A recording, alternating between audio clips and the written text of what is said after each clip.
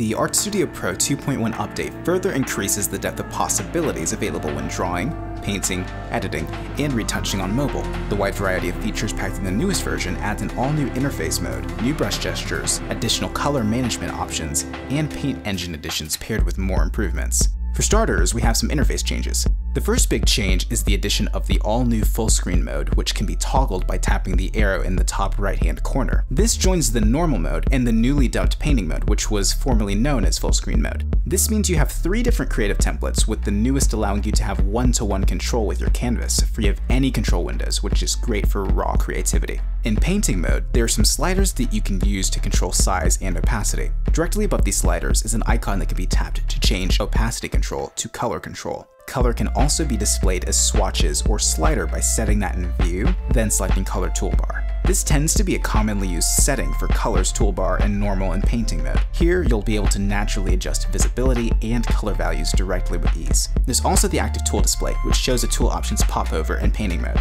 The next thing is the new freehand and line drawing mode, which can be chosen by selecting the paint, pen, eraser, or any other drawing brush. Then going into the drawing mode section to choose this setting. Just paint in a direction, then hold for over 1 second, and you'll see that freehand stroke convert to a line. This is really helpful for cases where you're doing a mix of straight strokes and bent strokes, preventing the need to keep going into the drawing mode menu to switch back and forth between those 2 drawing modes. If you touch the canvas with your other finger after turning the freehand stroke into a line, the angle can be snapped to 15, 30, or 45 degrees. A second finger touch can also be used to paint a perfect square or circle when you choose drawing mode and select either the rectangle or circle options. This is one of those features that you might not have known you needed, but will now be a super helpful trick that you'll be glad is there. When it comes to editing, the new multi-touch mode for the transform tool lets you use 2 fingers to move, scale, and rotate layers without having to use the handles. In the same tool, there's now an option to hide show bounding box to free up space and clearly see the content you're transforming. Next, there are new improvements to the bucket fill and pattern bucket fill tools.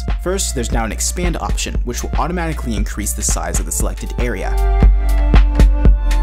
More importantly, there's also the new reference layer option, which allows other layers to be used as bucket fill sources. Just go to the layer popover, select a layer that has a shape on a transparent background, tap the gear icon, and then select reference, and then the layer's label will be marked yellow. Then create a new empty layer below the reference layer. Tap bucket fill tool, then set the sample to reference and just tap somewhere. You can also increase the expand value to nicely fill the shape. You can even use multiple layers and groups as a reference. Both expand and reference allow users to perfectly fill painted lines with ease. As far as layers go, there's now a new lock pixels layer option, which can be accessed via the gear icon and layers popover, preventing any pixel locked layer from being painted, erased, or modified. For users of the Apple Pencil, there are some new updates that increase customizability. One of the biggest additions here is the new pressure curve editing functionality, which can be accessed in the preferences menu under Apple Pencil / third-party stylus. This allows users to customize the pressure of the pencil to their liking. You can also configure special actions for finger gestures used in conjunction with the Apple Pencil as well. Just go to Artstudio, Preferences, Finger Function when pencil is connected,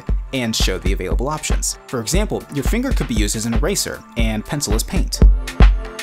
If you choose Adjust Brush Size / Opacity, a vertical finger drag can be used to change brush opacity, and a horizontal drag can change the brush size. You can absolutely customize this to your liking, because this feature accommodates all workflows, making the creative process more efficient. Now on to the color changes. Next up is the newly added color management option for controlling and selecting color profiles in images. You can easily assign or match a color profile by clicking Image, then picking Color Profile. Color profiles essentially define an image's color space, and they can be used to achieve uniformity among web pages, printed pages, and others. Color profiles can be embedded within files, and Artstudio Pro now reads color profiles of imported files natively within the app, making it easier to maintain said uniformity for web design, print, and more. If you're not really sure what color profiles are about, then no worries. This stuff can easily be ignored by using the sRGB color profile when creating a new image. Lastly, here are some new additions to the painting engine. First up is the new Blend Each Stroke brush option.